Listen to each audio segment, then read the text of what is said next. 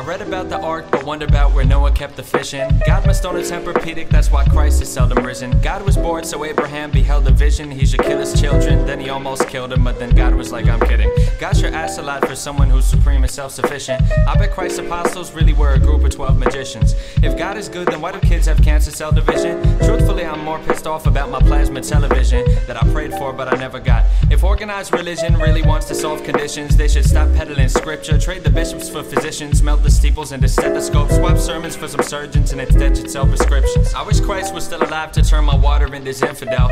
I'm confused why ISIS slaughters guiltless infidels. I wonder if when God is sent Fidel, he would toss him into hell or place the hard decisions in his closet on a shelf.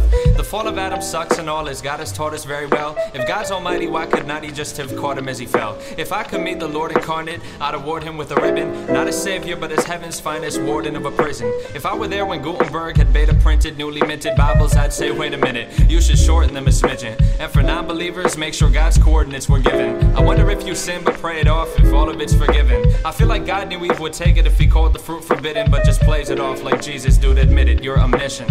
If Allah were on Twitter, he would catch some major flack. I like to think if you retweeted, he would pat you on the back. I like to think he outlawed bacon due to saturated fat. I like to think he too's confused about the snafu in Iraq. I like to think that up in Eden there's a patch of purple grass where every innocent civilian gets a statue and a plaque. The Palestine-Israeli conflict's like the longest game of tag, and with the bombers it's the wrongest game of capturing the flag.